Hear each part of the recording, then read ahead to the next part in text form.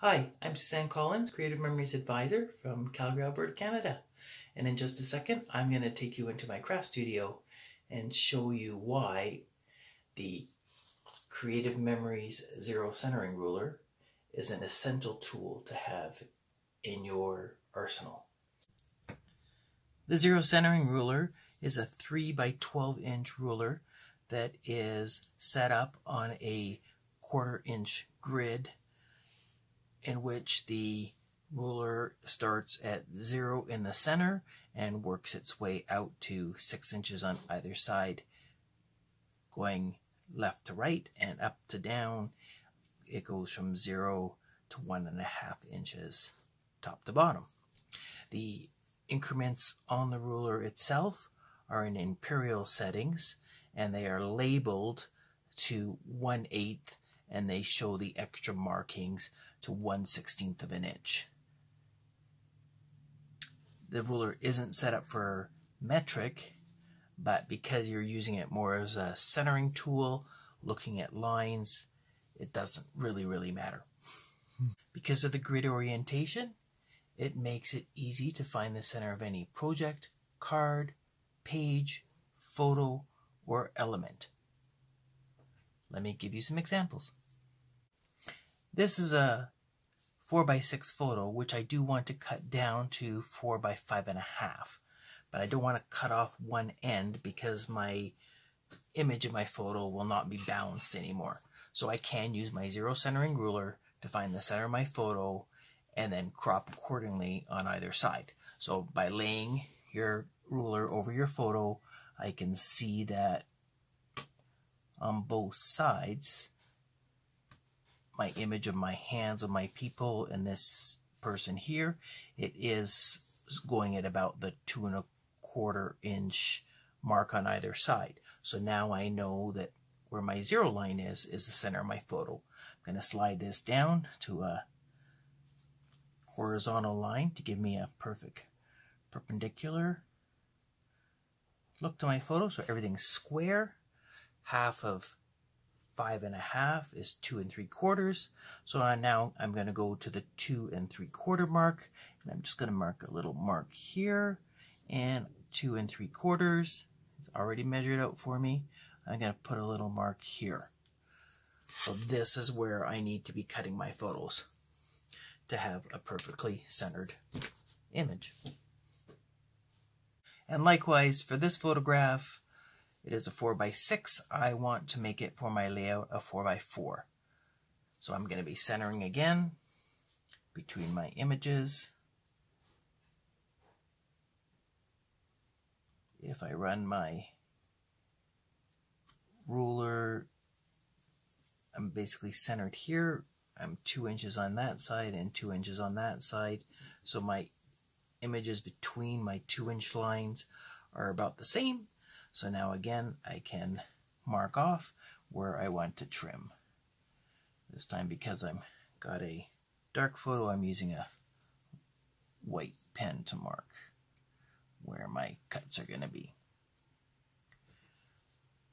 There we are.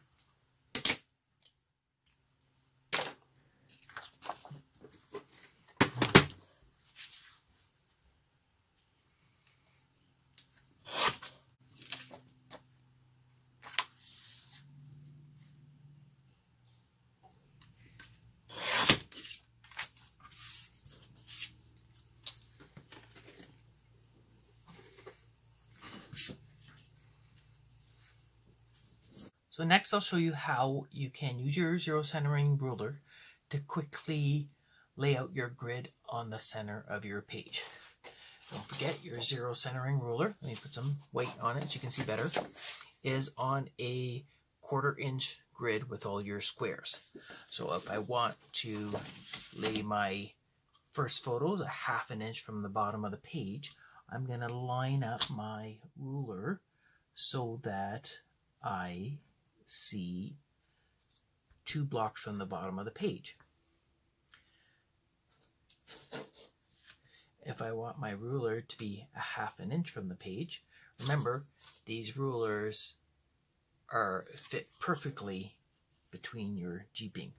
So if I'm going 2 lines from the bottom of the page. I'm going to go 1/2 inch from the edge of the page. I will just set my, see how nice and blunt that sits? I will set that just there. If I want my next element 1/4 inch over, again, I'm just going to place that one block over. Actually, I'm going to do 1/8 inch. So I'm going to go 1 block over again and lay down that element. If I want to go 1/8 inch or 1/4 inch above the next one, I'm just going to slide my ruler up the page, going 1/4 inch, and I'm laying down my next element like so.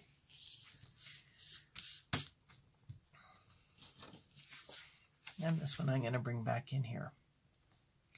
Even with the other one, going 1/8 inch for my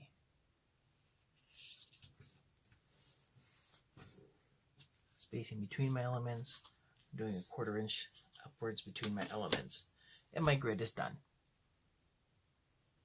For this page, I am going to lay, I've got my Fresh Fusion paper here. I'm going to use my Candy Shop here, and I want to add a title for my little sparks down the side here.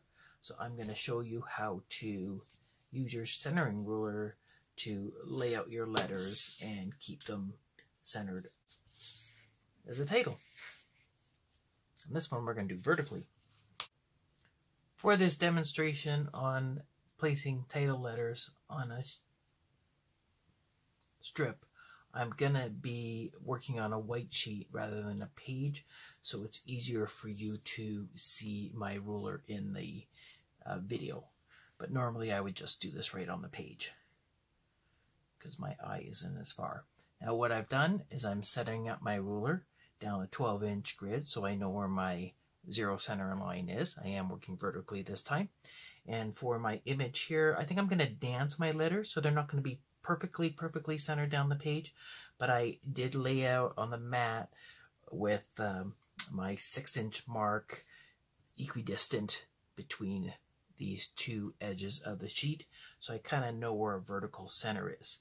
I've already added my adhesive to the backs of my letters, and I'm about ready to go. Now, for those of you who are older, you'll remember the days where you had manual typewriters, and to center something on a page, you had to count how many letters there were and space things out. So we're basically going to be using the same principle.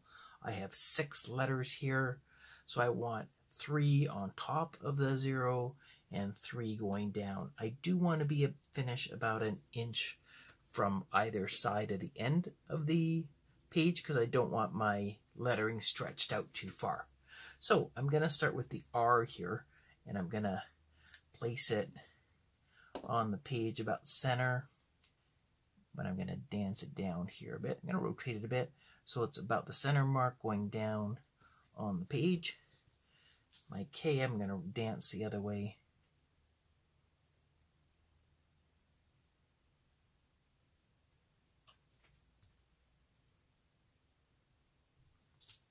And my S. And you can see how I'm about 1 1/4 inches up from the bottom of the page, which is what I want it to be. At least 1 inch back on either side. I am using repositional tape in case I do need to juggle things, but with this centering system, it should go down pretty easily on the first go. There's my P is going to dance this way.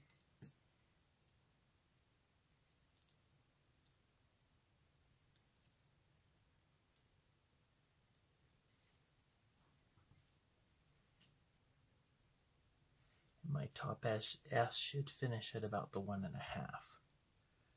Right about there, 1 1/2 from the top. Put the first S a bit straighter. And there we are. Ready to go on the layout. And there we have it.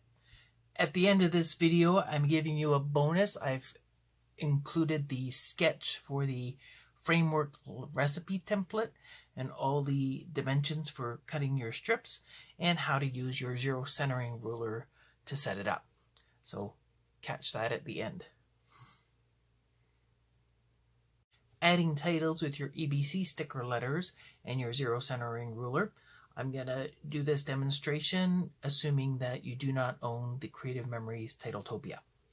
So basically I want to write a title.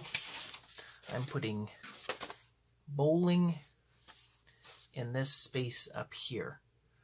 I have a element at an angle here and I want to have my grid line follow that. So first I'm gonna measure my space and see how much room I have. So I'm going, you can see here between the jeeping and my paper it's 2 3/4. Down here at the bottom 2 3/4, 2 3/4. I'm now going to rotate that along that element.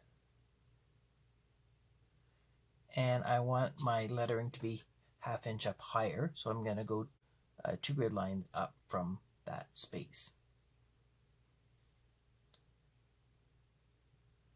1 grid line, 2 grid lines. So my 0 on this page right now is here. I can quickly draw a line to put my lettering on, keep things nice and straight. I've taken all my letters off my ABCs that I'm going to need and I added them to my slick sheet. So a slick sheet, the backing of any ABCs embellishment sticker packs you get, I've taped one to the bottom of my mat and I use it for this, or if I'm adding adhesive to a fine embellishment border with my repositional tape, the tape does not stick to this and it just sticks to the items I want to use it for. So they come in really handy. All right. Slide that down and we'll get ready to go.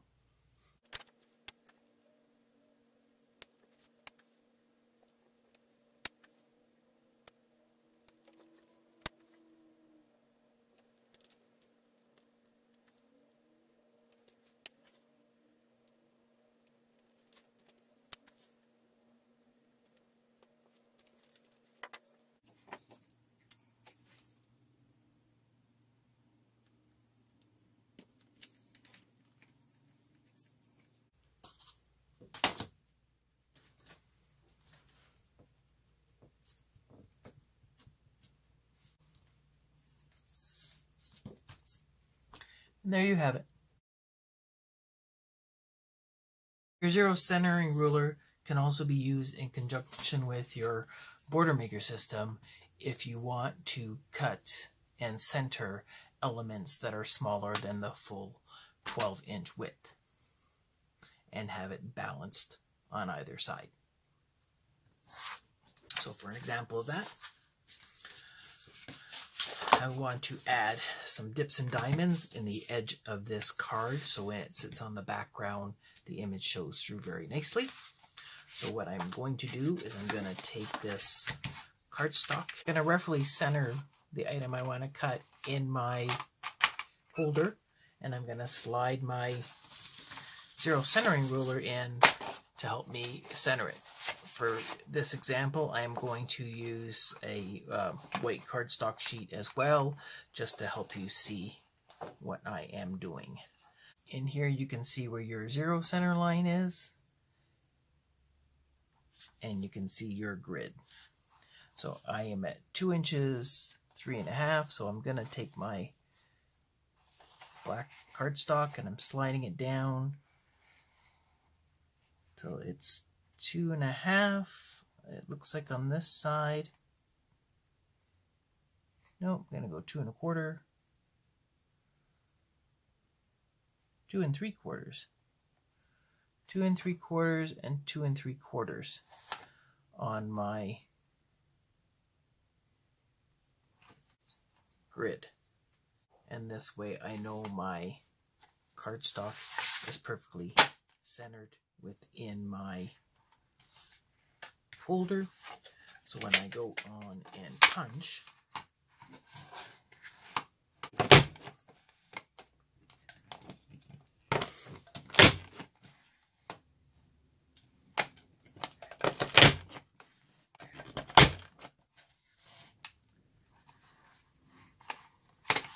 my design image is now balanced across my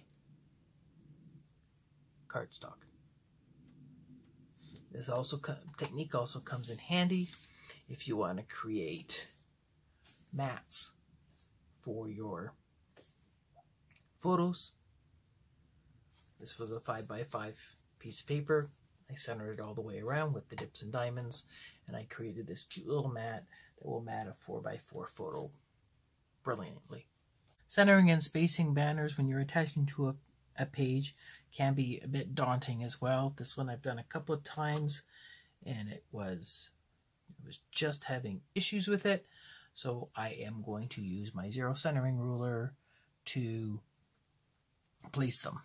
I basically want them to go in between the top edge of this photo to about here, where I have more of a horizontal line coming in from the edge here. And I'm going to ignore the bottom portion. So I'm going to add this here just so you can see where I want my visual line to be. Like I said, I've placed these a few times, so they're already got sticky on them, and they are actually starting to tear my page a little bit. So I want to get them down properly this time. So again, I'm going to center in between what you see is my pink grid now and my zero. So I am going basically in between the 1 inch mark, a little bit more, and the 1 and a bit mark there. So my 3 words I'm putting in, my middle word, I'm going to center right on the 0. Take you off. I want you away from the photo. I don't want you flush with the photo. So I'm going to slide this over. I'm going to put you almost 3/4 of an inch away. I'm going to tuck you in the middle between the 1/4 and the 1/4 mark.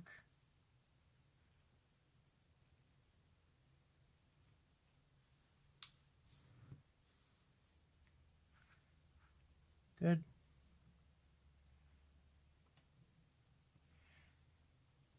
I want you 1/8 above that. Nice and square with the top of my photo.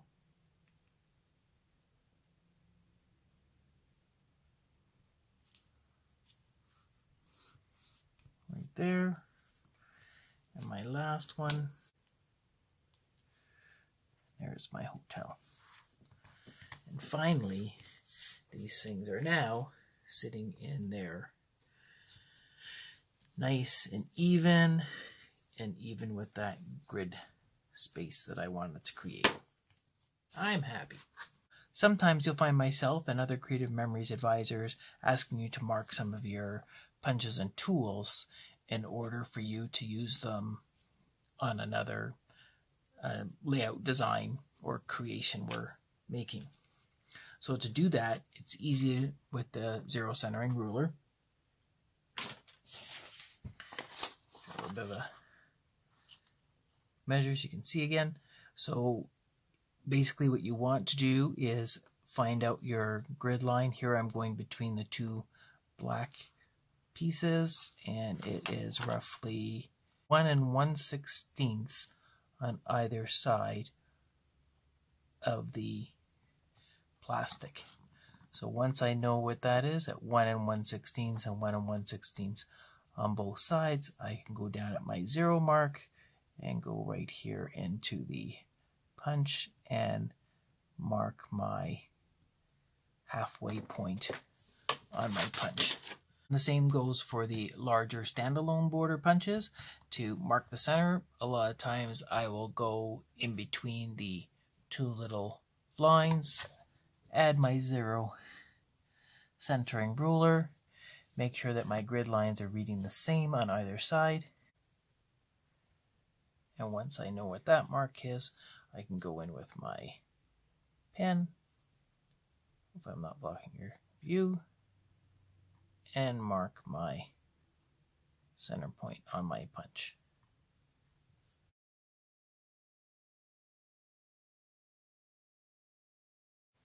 So right now I'm going to show you how quickly you can assemble the framework recipe template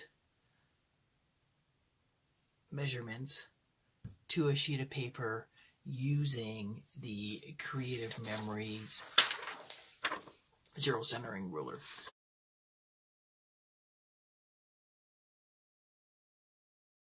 The template measurements show that the outside edge of the template is a 1/2 inch width and the inside spaces between your pieces is a 1/4 inch. I have all my pieces cut with adhesive on the back. I have my zero centering ruler. So let's begin. I'm going to go flush with my jeeping, and I'm going to go a 1/2 inch from the bottom of the page so I can see 2 blocks. First piece, 2 7/8 by 3 1/2.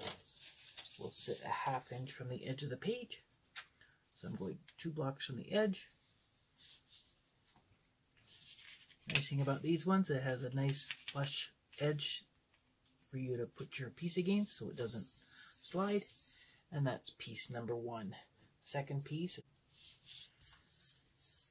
piece number 2. Next piece we're calling for, 1/4 inch apart, is my strip. Flush with the edge. Put you down and up. There we go. And now we're going to start lining up our little pieces. I'm going to go dark green first.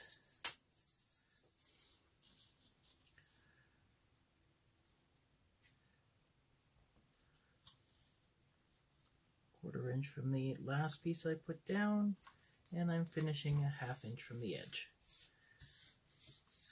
Here we are. I want to go a 1/4 inch above this one, so I'm going to slide this up so I see 1 bar only, and I'm going 1/4 inch from the edge here.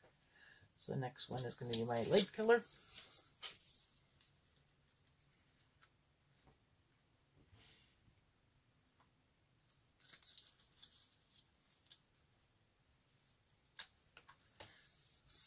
There we are, going up a 1/4 inch again. Flush with my jeeping. There we are. I'm going to use a shimmer piece next.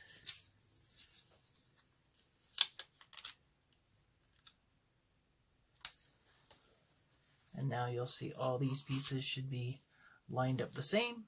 And I'm going a 1/4 inch above that again.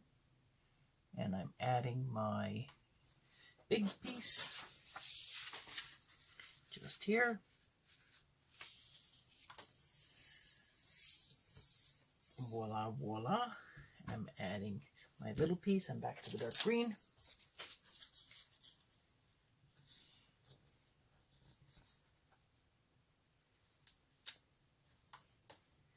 Just there. We're going up a 1/4 inch again above that one. We're going with the lighter color.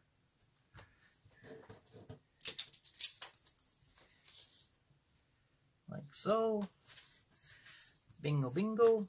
Going up a 1/4 inch again above that one. Flush with my jeeping. I'm going flush on my right hand side. Shimmer piece this time. Done, done. I should all be flush up here the same. Yes, I'm going a 1/4 inch above that again for my next piece. And we're back to our smaller pieces on this side. 1/2 inch from the edge of the frame. I don't want to lean over too far because I don't want to block my camera view.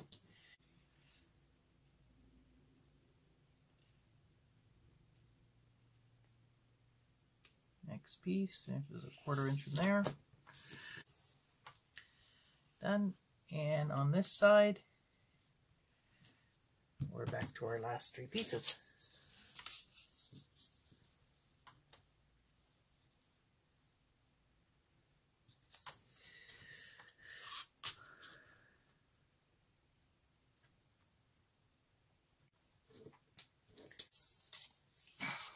yellow piece.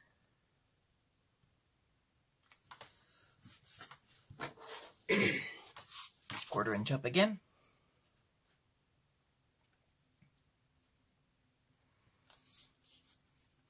And our last shimmer piece.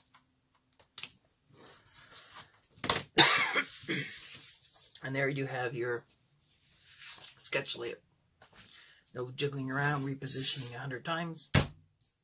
Done in one.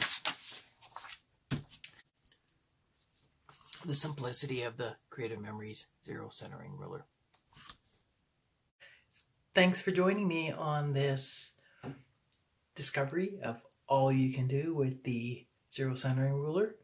And I trust when you're next in your workshop, it will be close at hand.